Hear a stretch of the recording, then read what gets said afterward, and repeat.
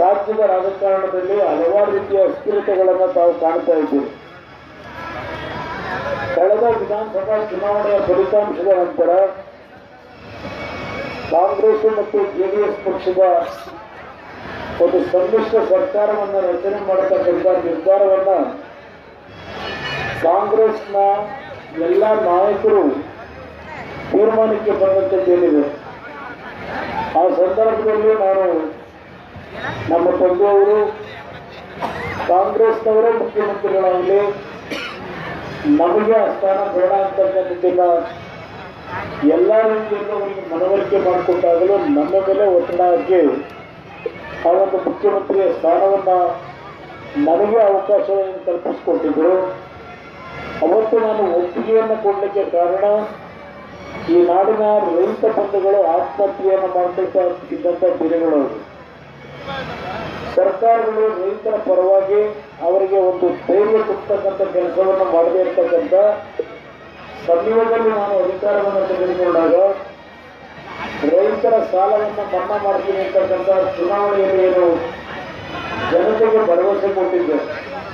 ಸ್ಪಷ್ಟವಾದಂತಹ ಬಹುಮತವನ್ನು ಕೊಟ್ಟರೆ ಎಲ್ಲ ರೀತಿಯ ಸಾಲವನ್ನು ಮನ್ನಾ ಮಾಡ್ತೀನಿ ಅಂತಕ್ಕಂಥ ಮಾತಾಡಿದ್ದೆ. ಆದರೆ ನನಗೆ ಇದ್ದಂಥ ಕೆಲವು ಕಾಲಮಿತಿಯೊಳಗೆ, ನನ್ನದೇ ಆದಂಥ ಇತಿಮಿತಿಯೊಳಗೆ ದೇಶದ ಇತಿಹಾಸದಲ್ಲಿ ಯಾವ ಸರ್ಕಾರಗಳು ಮಾಡದೇ ಇರತಕ್ಕಂಥ ರೈತ ಪರವಾದಂಥ ಒಂದು ಸಾಲ ಮನ್ನಾ ಯೋಜನೆಯನ್ನ ಈ ರಾಜ್ಯದಲ್ಲಿ ತಂದಿರ್ತಕ್ಕಂಥದ್ದು ನನಗೆ ತೃಪ್ತಿಯನ್ನು ತಂದಿರತಕ್ಕಂಥ ಸಮಯ.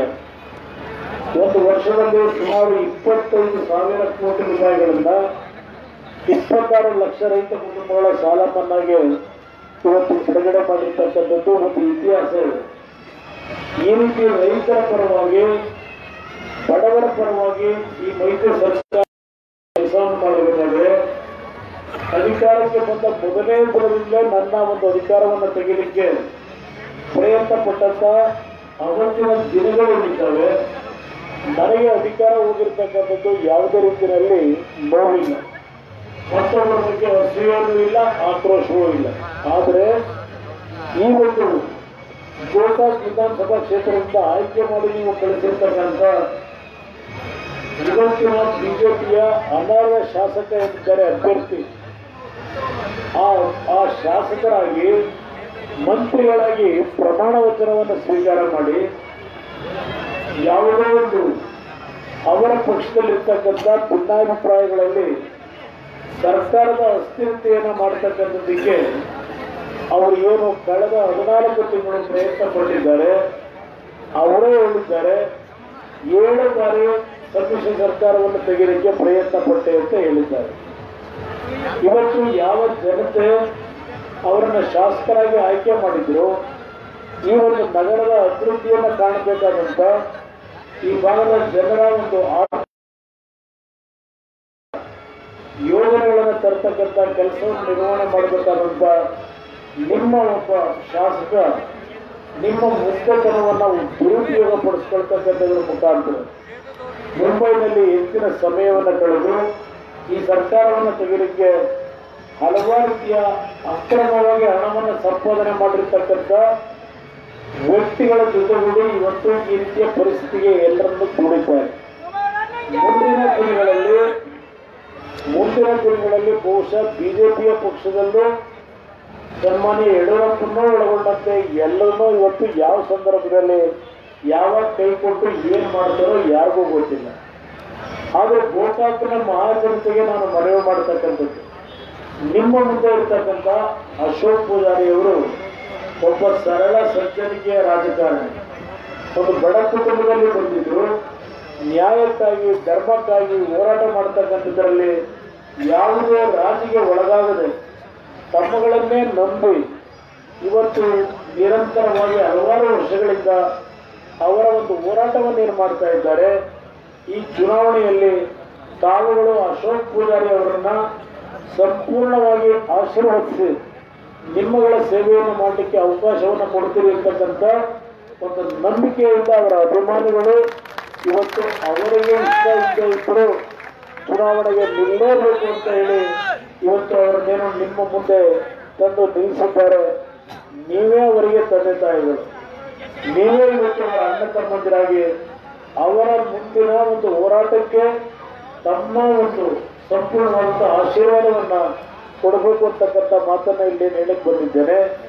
ಕಳೆದ ಆಗಸ್ಟ್ ತಿಂಗಳಿನಲ್ಲಿ ಆದಂಥ ಮಳೆಯ ಅನಾಹುತದಲ್ಲಿ ನಿಮ್ಮ ನಗರ ಯಾವ ರೀತಿಯ ಪರಿಸ್ಥಿತಿಗೆ ನಿಮ್ಮನ್ನ ದೂಡಿದ್ರು, ಹಲವಾರು ನೇಕಾರ ಸಮಾಜದ ಕುಟುಂಬಗಳ ಪರಿಸ್ಥಿತಿಗಳೇನಾಗಿದೆ, ಜನಸಾಮಾನ್ಯರು ಪ್ರತಿನಿತ್ಯ ದುಡಿಮೆ ಮಾಡಿ ಬೀದಿ ಬದಿಯಲ್ಲಿ ವ್ಯಾಪಾರ ಮಾಡಿ ಇವತ್ತು ಜೀವನವನ್ನು ನಿರ್ವಹಣೆ ಮಾಡತಕ್ಕಂಥವರ ಬದುಕು ಯಾವ ರೀತಿಯಲ್ಲಿ ಕಳೆದಿದ್ದೀರಿ, ಇದು ಯಾವುದರ ಬಗ್ಗೆನೂ ಚಿಂತೆ ಇಲ್ಲದೆ ಇರತಕ್ಕಂಥ ಈ ಒಬ್ಬ ಶಾಸಕ ಮಾಧ್ಯಮಗಳಲ್ಲಿ ಅವರಿಗೆ ಪಾಪ ಬಿರುದು ಕೊಟ್ಬಿಟ್ಟಿದ್ದಾರೆ. ಬಹಳ ಜನ ನಮ್ಮ ಸಹಕಾರರು ಗೋಕಾಕ್ನ ಸಹಕಾರರು ಅಂತ ಬೆಳಗಾವಿ ಸಹಕಾರರು ಅಂತ ಕರೀತಾರೆ.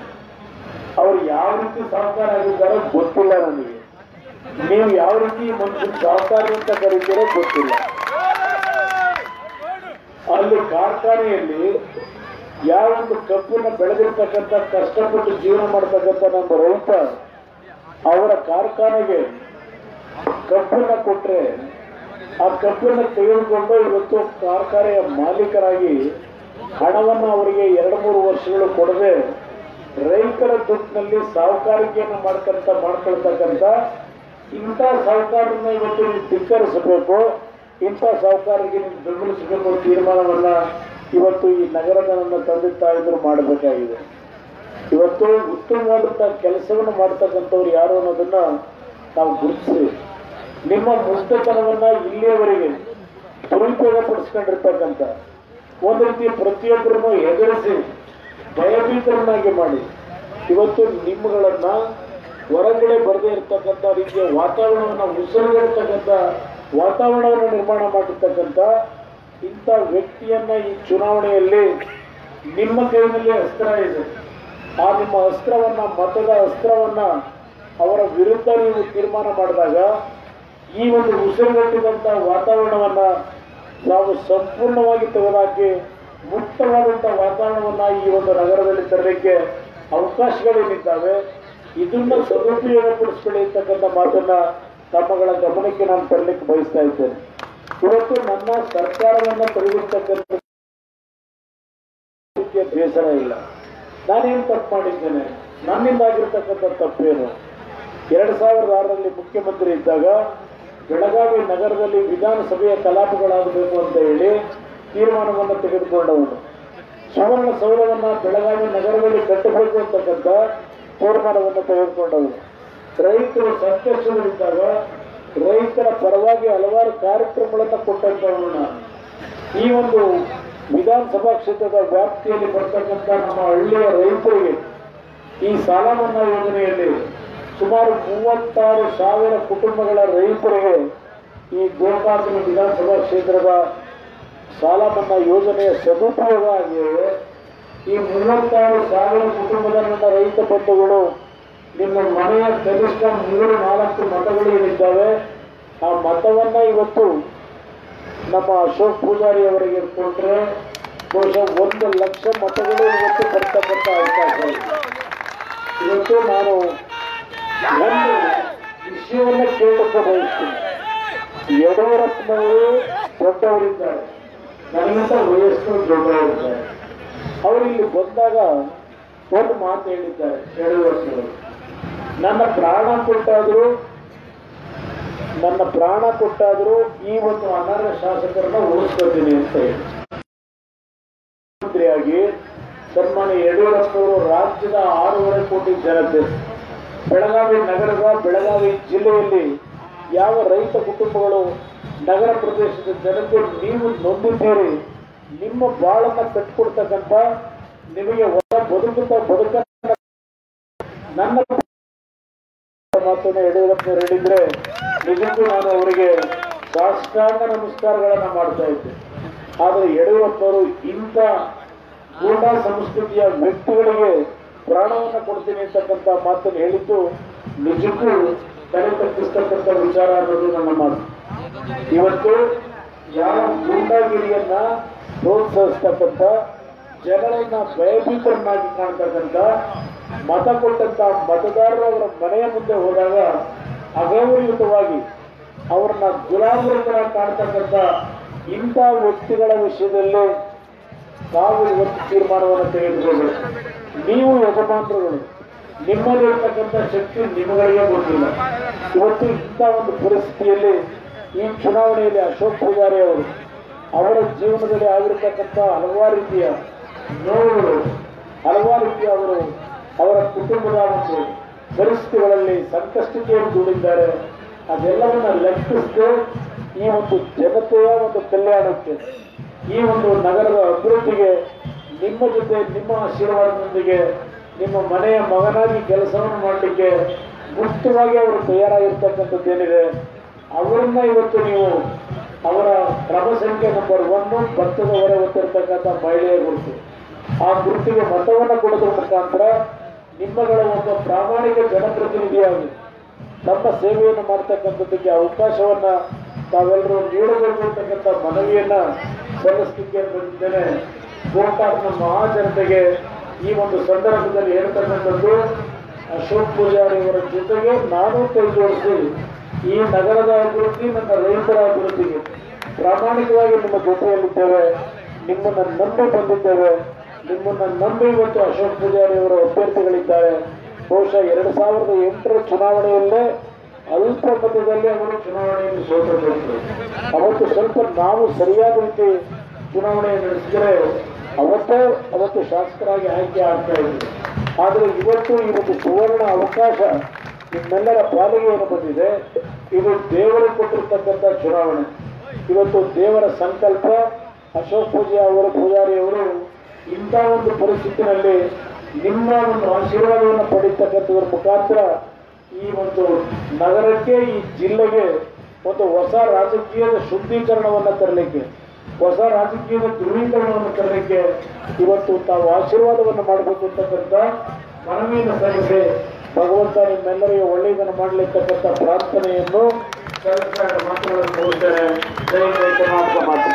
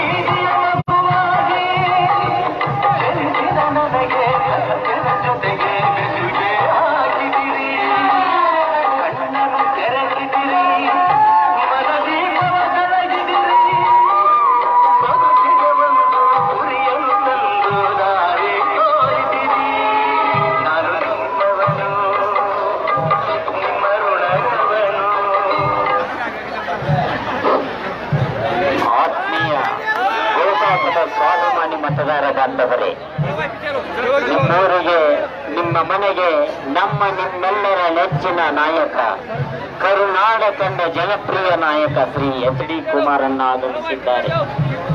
ಸ್ವಾಭಿಮಾನಕ್ಕಾಗಿ ಸ್ವಾಭಿಮಾನದ ಹೋರಾಟವನ್ನು ನಡೆಸಿ ಪೂಜಾರಿ ಅವರ ಪರವಾಗಿ ತಮ್ಮ ಬಳಿ ಮತವೀಕ್ಷೆಗಾಗಿ ಬಂದಿದ್ದಾರೆ. ಮತದಾರ ಬಾಂಧವರೇ, ಬೆಳಗಾವಿ ಜಿಲ್ಲೆಯ ಗೋಕಾಕ್ ತಾಲೂಕಿನ ಗೋಕಾವಿ ನಾಡಿನ ಸ್ವಾಭಿಮಾನಕ್ಕಾಗಿ ಹೊರಹೊತ್ತ ರೈತ ಮಹಿಳೆಗೆ ತಮ್ಮ ಆತ್ಮಮೂಲ್ಯವಾದ ಮತವನ್ನು ಮೀಸಲಾಗಿಡಬೇಕೆಂದು ಮತ ಕೇಳಲು ಬಂದಿದ್ದಾರೆ. ಬೆಳಗಾವಿಯಲ್ಲಿ ಒಳ್ಳೆ ರಾಜಧಾನಿಯನ್ನಾಗಿ ಮಾಡುವ ಮೂಲಕ ಸುವರ್ಣ ವಿಧಾನಸೌಧವನ್ನ ಘೋಷಿಸಿದ ಗ್ರಾಮ ವಾಸ್ತವ್ಯದ ಹರಿಕಾರ ಸನ್ಮಾನ್ಯ ಶ್ರೀ ಎಚ್.ಡಿ. ಕುಮಾರಣ್ಣನವರು ನಿಮ್ಮೂರಿಗೆ ಆಗಮಿಸಿದ್ದಾರೆ.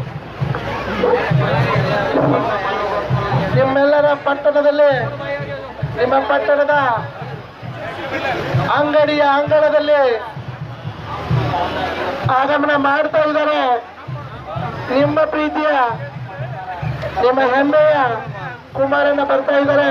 ಪುಣ್ಯಾತ್ಮ ಉದ್ಯಮಿಗಳೇ, ಪುಣ್ಯಾತ್ಮ ಉದ್ಯಮಿಗಳು, ಈ ನಿಮ್ಮ ಮನೆ ಮಗ, ನಿಮ್ಮ ಪ್ರೀತಿಯ ಕುಮಾರಣ್ಣನನ್ನ ಎಲ್ಲರೂ ಹರಿಸಿ ಆಶೀರ್ವದಿಸಬೇಕಾಗಿ ವಿನಂತಿ. ಮತ ಬಾಂಧವರೇ, ಕೇವಲ ಒಂದು 14 ತಿಂಗಳ ಆಡಳಿತದಲ್ಲಿ 36,000 ಕುಟುಂಬಗಳ ಸಾಲವನ್ನ ಮನ್ನಾ ಮಾಡಿ ಇಂದು ನಿಮ್ಮ ಪಟ್ಟಣದಲ್ಲಿ ಬರ್ತಾ ಇದ್ದೀನಿ. ನನ್ನ ತಂದೆ ತಾಯಿದ್ರೆ, ಪುಣ್ಯಾತ್ಮ ಮತ ಬಾಂಧವರೇ, ಗೋಕಾಕ್ ನಾಡಿನ ಬಂಧುಗಳೇ, ಗೋಕಾಕ್ ಕ್ಷೇತ್ರದ ಬಂಧುಗಳೇ, 14 ತಿಂಗಳ ಆಡಳಿತದಲ್ಲಿ, ಕೇವಲ 14 ತಿಂಗಳ ಆಡಳಿತದಲ್ಲಿ 36,000 ಕುಟುಂಬಗಳ ಸಾಲವನ್ನು ಮನ್ನಾ ಮಾಡಿ ಇಂದು ನಿಮ್ಮ ನಗರದಲ್ಲಿ ಆಗಮನ ಮಾಡ್ತಾ ಇದ್ದೀನಿ. ಅಲ್ಲಿಂದ ಬರ್ತಾ ಇದ್ದಾರೆ ನಿಮ್ಮೆಲ್ಲರ ಪ್ರೀತಿಯ, ನಿಮ್ಮ ಹೆಮ್ಮೆಯ ಕುಮಾರಣ್ಣ ಅಶೋಕ್ ಪೂಜಾರಿ ಅವರನ್ನ ಕರೆದುಕೊಂಡು ಆಗಮನ ಮಾಡ್ತಾ ಇದ್ದಾರೆ.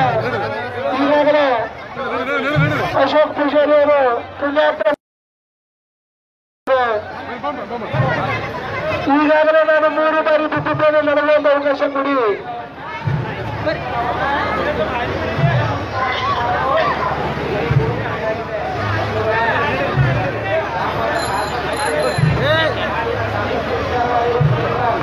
Shri H D ಕುಮಾರಣ್ಣನವರಿಗೆ, Shri H D ಕುಮಾರಣ್ಣನವರಿಗೆ, Shri ಅಶೋಕಣ್ಣ Poojary ಅವರಿಗೆ, ಶ್ರೀ ಅಶೋಕಣ್ಣ ಪೂಜಾರಿ ಅವರಿಗೆ, ಗೋಕಾಕ್ ನಾಡಿಗೆ, ಗೋಕಾಕದ ಸ್ವಾಭಿಮಾನಕ್ಕೆ,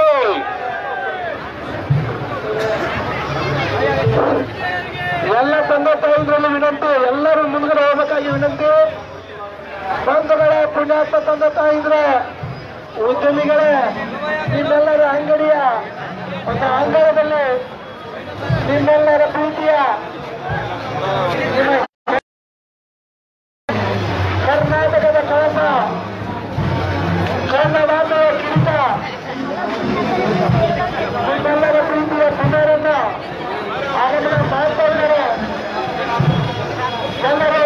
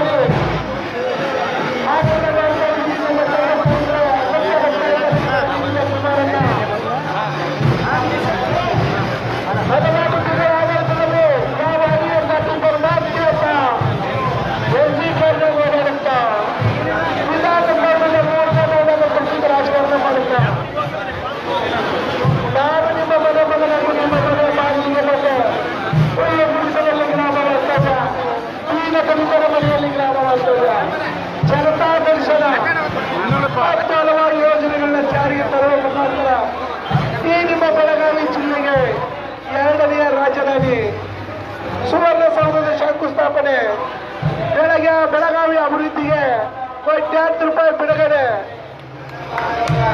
Shri H D ಕುಮಾರಣ್ಣನವರಿಗೆ, Shri H D ಕುಮಾರಣ್ಣನವರಿಗೆ, Shri ಅಶೋಕಣ್ಣ Poojary ಅವರಿಗೆ.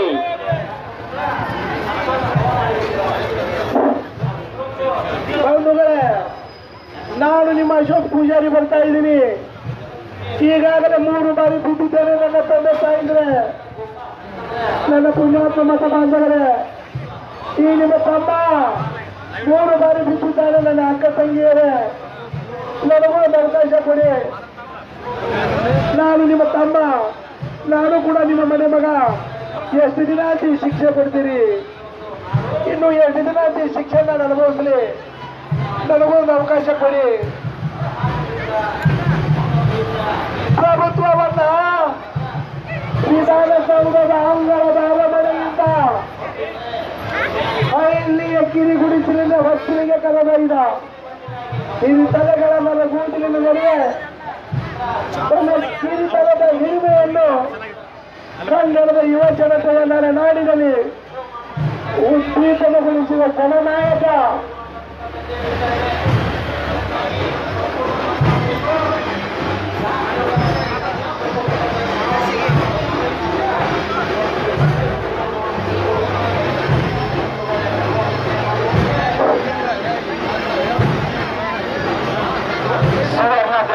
ಗ್ರಾಮ ವಾಸ್ತವ್ಯ, ಬೆಳಗಾವಿಯ ಮೊಟ್ಟ ಮೊದಲ ಅಧಿವೇಶನ, ವಿಶ್ವ ಕನ್ನಡ ಸಮ್ಮೇಳನ, ಹೀಗೆ 10 ಹಲವು ಕಾರ್ಯಕ್ರಮಗಳನ್ನು ಮೊದಲ ಅವಧಿಯಲ್ಲಿ ನಡೆಸುವ ಮೂಲಕ ನಮ್ಮ ನಿಮ್ಮೆಲ್ಲರ ನೆಚ್ಚಿನ ಎದೆಯಲ್ಲಿ ಉಳಿದ ಏಕೈಕ ಈ ರಾಜ್ಯದ ಕರುನಾಡದ ಶ್ರೀ ಎಚ್ ಡಿ ಕುಮಾರಣ್ಣನವರು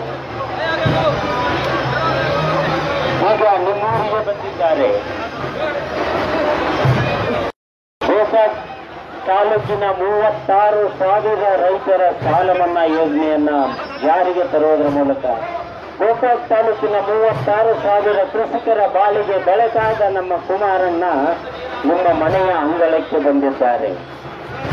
ಅಶೋಕಣ್ಣ ಪೂಜಾರಿಯವರ ಹೊರೆ ಹೊತ್ತ ರೈತರ ಹೀಳಿಗೆ ಮತ ನೀಡುವ ಮೂಲಕ ನಾವು ಈ ನಾಡಿನ ಸ್ವಾಭಿಮಾನವನ್ನ ಗೆಲ್ಲಿಸಬೇಕಾಗಿದೆ, ಪ್ರಜಾಪ್ರಭುತ್ವವನ್ನ ಗೆಲ್ಲಿಸಬೇಕಾಗಿದೆ, ಗೋಕಾಕ್ ಜನತೆಯನ್ನ ಗೆಲ್ಲಿಸಬೇಕಾಗಿದೆ. ಕರೆದಂತೂ ನಾಡಿನ ಸಿಹಿಯನ್ನ ಡಿಸೆಂಬರ್ 9ರಂದು ಕುಮಾರಣ್ಣನವರಿಗೆ ನೀಡುವುದರ ಮೂಲಕ ಗೋಕಾಕ್ ಸ್ವಾಭಿಮಾನವನ್ನ ಗೆಲ್ಲಿಸೋಣ ಮತಬಂಧುಗಳೇ. ಕುಮಾರಣ್ಣ ನಿಮ್ಮ ಮನೆಯ ಬಾಗಿಲಿಗೆ ಬರುತ್ತಿದ್ದಾರೆ. ಅಕ್ಕ ತಂಗಿಯರೇ, ಅಣ್ಣ ತಮ್ಮಂದಿರೇ, ದಯವಿಟ್ಟು ಹೊರಗೆ ಬಂದು ಅಶೋಕಣ್ಣ ಪೂಜಾರಿಯವರನ್ನ ಹರಸಿ ಹಾರೈಸಿ ಜೋಡಿಗೆ ಹಿಡಿದ ಸಂಗಮ ನಿಮ್ಮೆಲ್ಲರ ಮನೆಯ ಮುಂದೆ ಈ ನಾಡಿನ ಸಮಸ್ಯೆ ಮತ್ತು ಕುಮಾರಣ್ಣನವರೊಂದಿಗೆ ಬರುತ್ತಿದ್ದಾರೆ.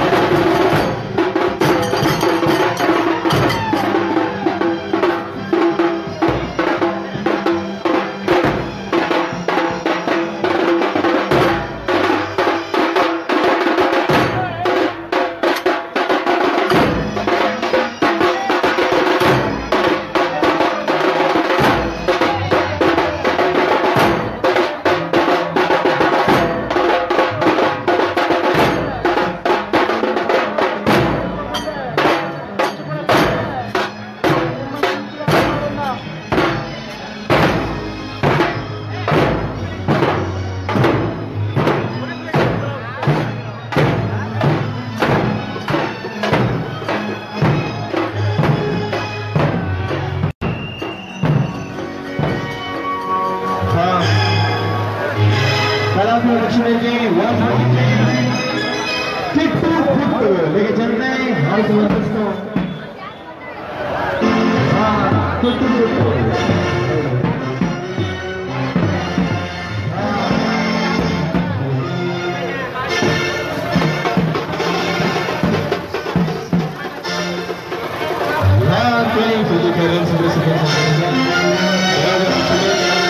हैं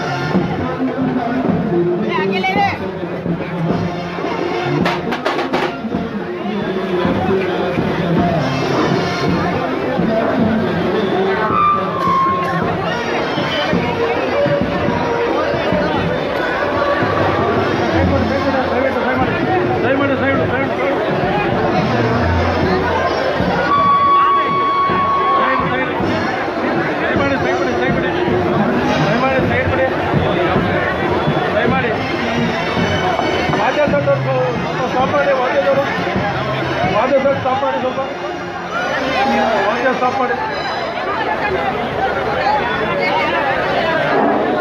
ದಯವಿಟ್ಟು ಎಲ್ಲರೂ ಶಾಂತ ಆಗಬೇಕು.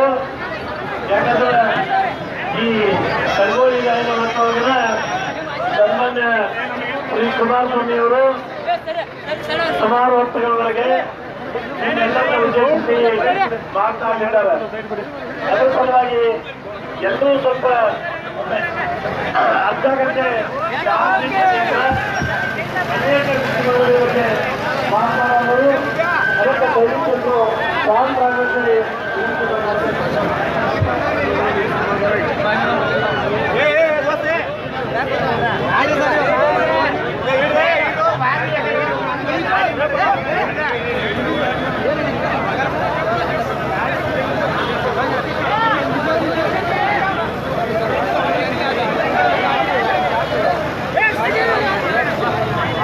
हेलो हेलो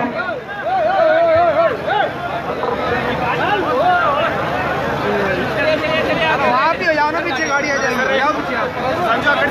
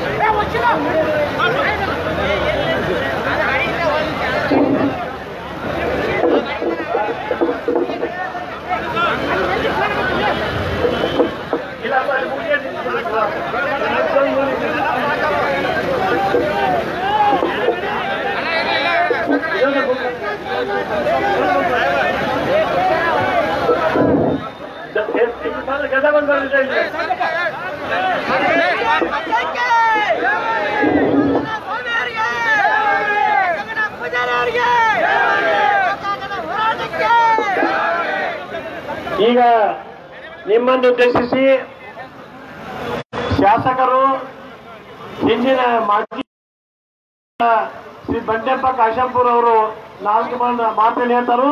ಅದಾದ ನಂತರ ಶ್ರೀ ಕುಮಾರಸ್ವಾಮಿ ಅವರು ಮಾತಾಡ್ತಾರೆ. ಬಂಧುಗಳೇ, ಇವತ್ತೇನು ಸಂಗೊಳ್ಳಿ ರಾಯಣ್ಣ ಸರ್ಕಲ್ನಲ್ಲಿ ಸಂಗೊಳ್ಳಿ ರಾಯಣ್ಣ ಅಂದ್ರೇನೆ ಮೈ ಝುಮ್ ಅಂತದ ಅಂತ ಒಂದು ಸರ್ಕಲ್ನಲ್ಲಿ ಇವತ್ತು ನಿಮ್ಮ ನೆಚ್ಚಿನ ನಾಯಕರು ಮಾಜಿ ಮುಖ್ಯಮಂತ್ರಿಗಳು, ರೈತರ ಸಾಲ ಮನ್ನಾದ ಹರಿಕಾರರು ಮಾನ್ಯ ಎಚ್.ಡಿ. ಕುಮಾರಸ್ವಾಮಿ ಅವರು ಇವತ್ತು ಮನೆ ಬಾಗಿಲಿಗೆ ಗೋಕಾಕ್ನಲ್ಲಿ ಮನೆಗೆ ಇಂಥ ಒಂದು ಅದ್ದೂರಿ, ನಾನು 8 ದಿವಸ ಆಯ್ತು ಇಲ್ಲಿದ್ದೆ, ಒಬ್ಬರು ಹೊರ ಬಂದಿಲ್ಲ. ಇವತ್ತು ಎಂತ ಎಲ್ಲಿ ಹೊರ ಬಂದ್ರೆ ಇರ್ತಾರ ನಾನೇ ಕರೆಸ್ತೀನಿ. ಆ ಕುಮಾರಣ್ಣನ ಕಾಲ್ಗುಣ ಚಲೋ ಕಾಣಿಸ್ತದ. ಅದಕ್ಕ ನಾನು ಹೆಚ್ಚಿಗೆ ಮಾತಾಡ್ಲಿಕ್ಕೆ ಹೋಗಲ್ಲ, ಅವ್ರ ಮಾತು ಕೇಳಬೇಕಾಗಿದೆ ಬಂಧುಗಳೇ.